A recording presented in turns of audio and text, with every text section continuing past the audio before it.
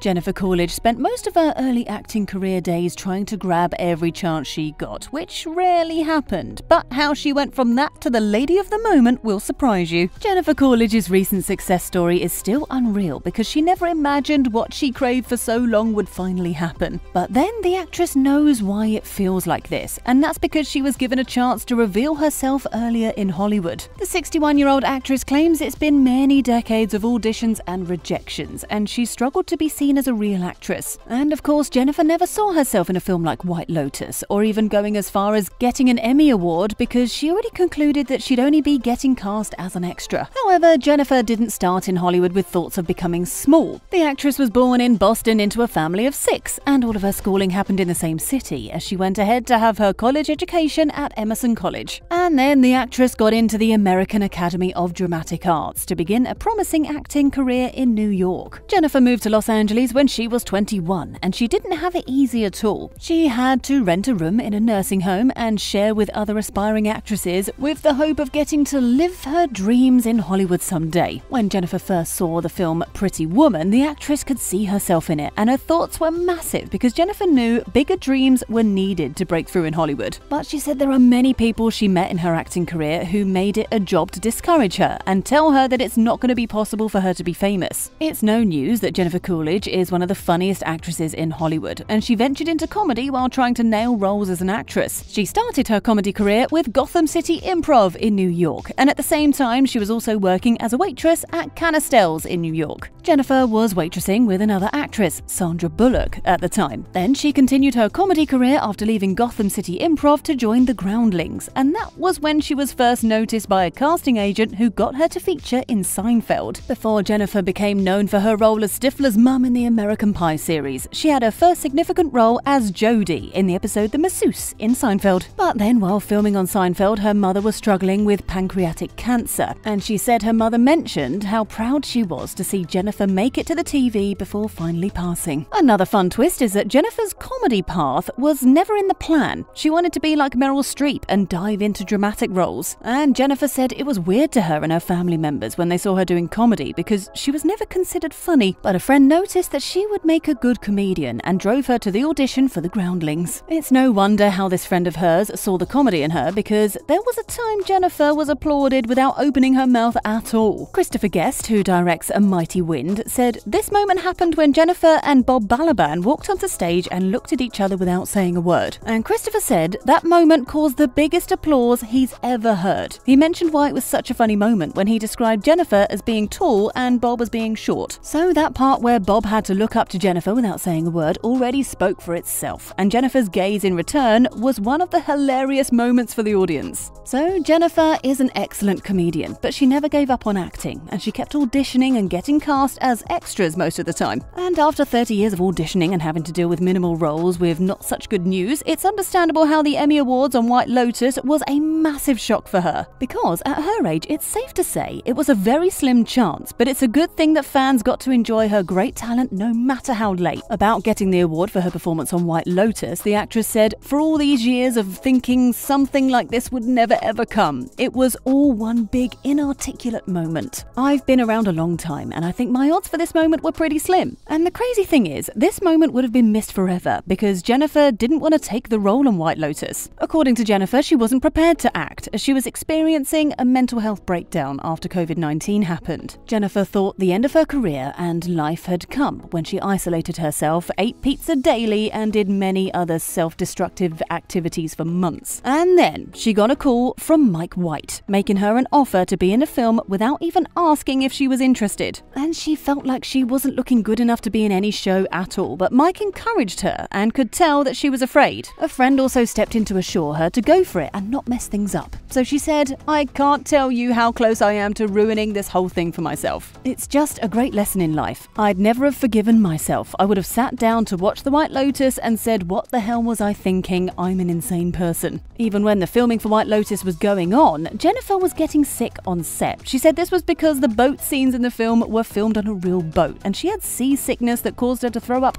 many times. And she ended up making other cast members inconvenient. Aside from comedy and acting, Jennifer is also very good with music, and she grew up knowing how to play the clarinet. She became an expert at this, and she got to attend the orchestra camp for 3 years. So she's talented that she has all it takes to make it in the entertainment industry, no matter how late. Also, Jennifer said that her acting career was revived due to Ariana Grande's impression of her on the Jimmy Fallon show. Jennifer told Jimmy when she said, "It was the beginning of a lot of cool things that happened to me. I was going through a dead zone, not much was going on. Then Ariana did this imitation on your show and you encouraged her and this ball got rolling." Then Jennifer added that her friend encouraged her to send a message to Ariana and she thought she wouldn't get a reply at all. But she did it anyway, and she got a response, and soon she got featured in Ariana's Thank You Next video. In one of the scenes of Thank You Next, a scene from Legally Blonde was recreated that shows Jennifer replaying her role as the nail technician. This impression and video made the actress even more famous, and she got other exciting acting deals. But there's one line from Legally Blonde 2 that Jennifer is tired of already, which is, "It makes me want a hot dog real bad." The actress jokes that whenever people meet her, they enjoy making that impression of her, and she's had enough already. Jennifer didn't only struggle with her career, she also had things that she would rather not talk about in her personal life. Even though the actress has had many fulfilling romantic relationships, Jennifer struggles with barrenness and never got to have any children. And she also admitted that she had always had a mature look for her age. Jennifer said all she had to do to get drinks when she was 11 years old was to wear the neighbor's wig, and she would be looking old enough to pass for an adult. When many fans of Jennifer imagine her and her lifestyle, they might sometimes imagine her living in a princess castle with lots of pink and lovely decorations. But instead, Jennifer lives in a dark old house that appears gloomy, especially with the creepy and ancient paints on the wall. And of course, Jennifer believes that the house is haunted. Ben Feldman, an actor who has been to Jennifer's house to celebrate Halloween, supported this when he said, "You can't use the downstairs bathroom because the ghost of a little girl is in there, and so you have to go upstairs to the bathroom next to the room for her kimonos." This house is featured in the film The Beguiled. It was featured due to its iconic status and how well it fits into the film's storyline. Before Jennifer became famous herself, she liked to party in places where only celebrities were allowed in. But that didn't stop the actress, as she found her way inside those clubs and hot spots anyway. She pretended to be one of the granddaughters of Ernest Hemingway. Jennifer intelligently did this by using the identity of the less known one among the granddaughters,